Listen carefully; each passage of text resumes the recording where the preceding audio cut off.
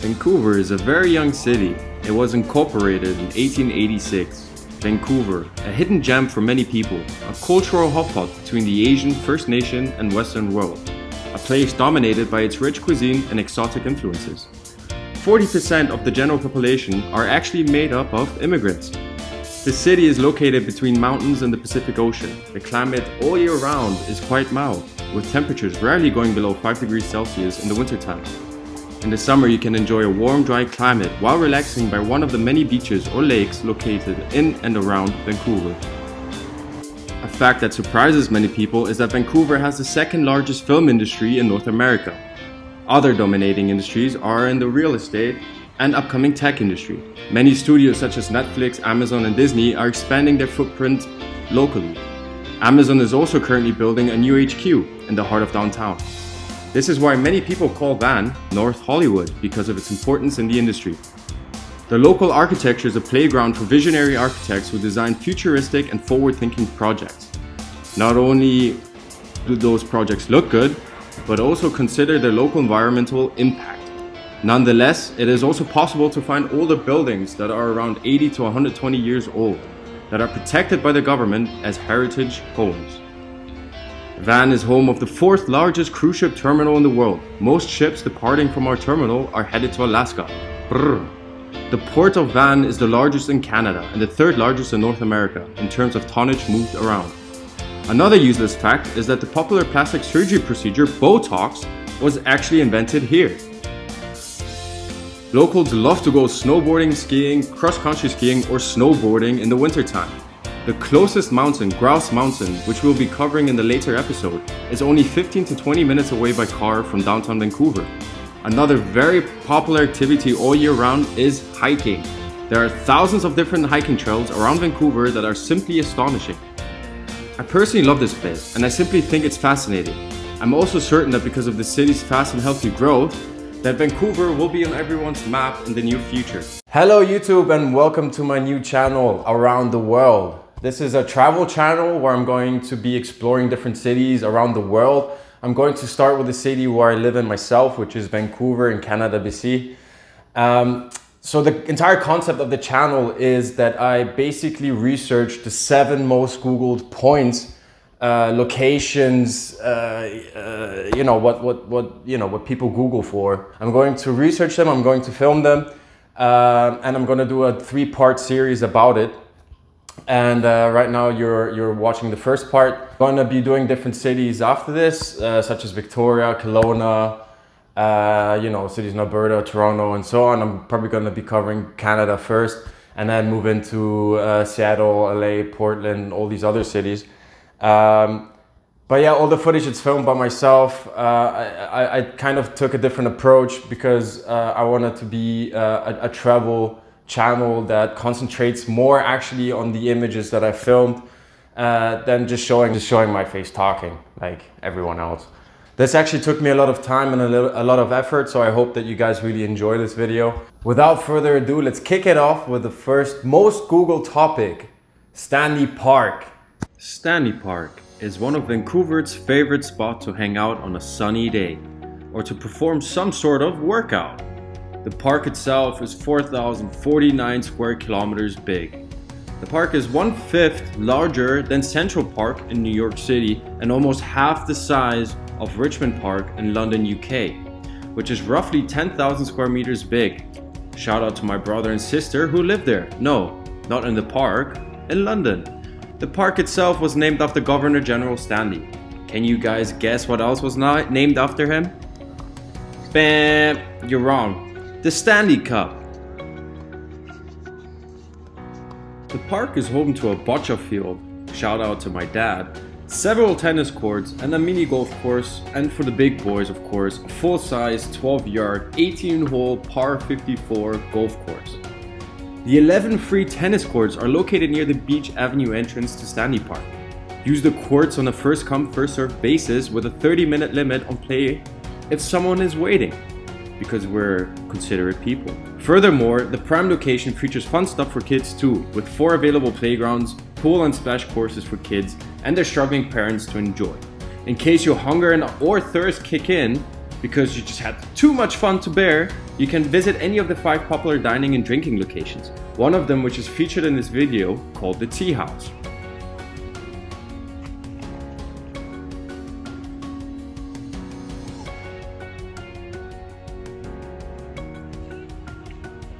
The park also features multiple beaches that are quite popular amongst the locals, especially teenagers that want to hook up romantically at night by the beach with their flame. The most popular beaches are called First, Second and Third Beach. I know, very smart, with the second and third beach being the bigger and most popular ones, especially during the hot summer. The beaches feature an open ocean view experience, even though it isn't at all an open ocean. The beaches are actually naturally sandy. However, the views are just spectacular, and I strongly advise anyone visiting Vancouver to check them out. Walking around the park also allows breathtaking views of the Lions Gate Bridge and West and North Vancouver. The famous suspension bridge is 1,823 meters long, 111 meters high, and 473 meters long. It was completed by the year 1938, and it was first officially known as the first narrowest bridge. Lions Gate connects West and North Vancouver to downtown and southern parts of Vancouver. The traffic on the bridge is approximately 60,000 to 70,000 vehicles per day, and as you can probably imagine, during special occasions such as New Year's, the bridge should be avoided at all times. There is also a second bridge in North Vancouver leading to Burnaby in case there's too much traffic, hence people aren't as trapped as you might think.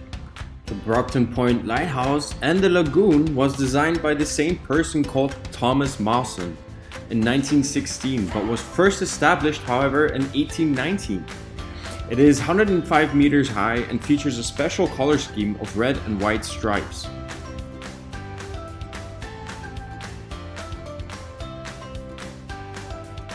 The 9 o'clock gun is a cannon still firing today every day at 9 p.m. The gun was cast 200 years ago in England. Yes, Canada is Commonwealth. Firing used to be a time signal for close ships and the general population to set their time accurately. So I could imagine that the old "my watch was running behind" trick won't work, or didn't work. The park also features a collection of First Nations totem poles, art and sculptures by the Coast Salish people that were quite advanced in their design and architecture. The 9 totem poles located on the Brockton Point in Stanley Park are the most visited spot in the entire park. The collection started at Lumberman's Arch in the 1920s when the park board bought 4 totems from Vancouver Island's Allard Bay. More purchased totems came from Haida Gwaii, Queen Charlotte Island, and the BC Central Coast River Inlet to celebrate the 1936 Golden Jubilee. In the mid-1960s, the totem poles were moved to the attractive and accessible Brockton Point.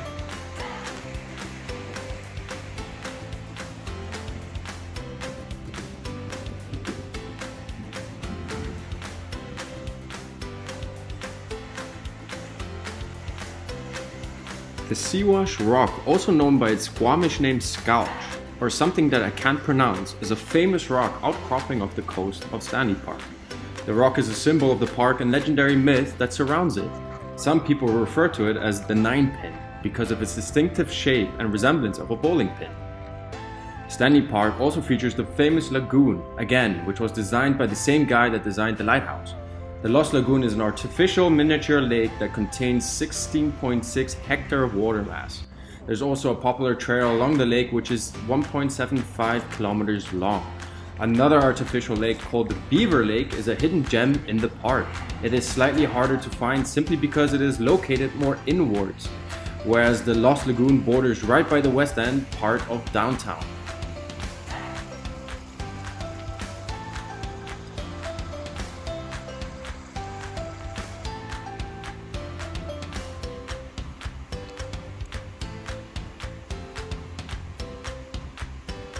Another popular attraction is the horse-drawn carriage tours. A horse-drawn carriage ride through Stanley Park offers a different and quite vintage way to explore the beauty of the 1,001-acre park.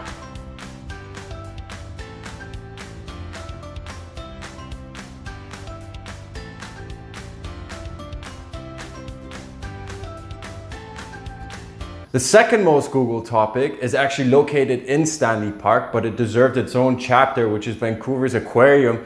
because it's so meaningful, and it is actually itself one of the top Googled locations in Vancouver. The Vancouver Aquarium is a huge attraction in the city. Pre-COVID, of course, because now it is shut, unfortunately. It contained around 58,000 animals. The attraction was founded in 1951 and is thus almost 70 years old to date. The tubs contain a total of 9.5 million liters, which is 2.5 million US gallons, of water. The aquarium itself is internationally recognized for its variety and size. Another interesting fact is that the aquarium was Canada's first public one. I personally, unfortunately, have never been, and now I can't even check it out because of COVID, so I can't confirm if it's as awesome as people say. However, fish are weird and sensational, so you just can't go wrong by popping in. The third chapter of part 1 of my little series is about Canada Place, which is a very important monument, but more to that in my next clip.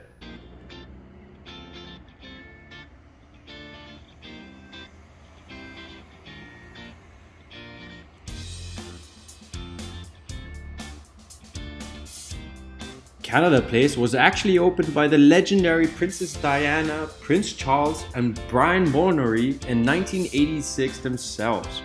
Every year 1 million tourists flock to this destination.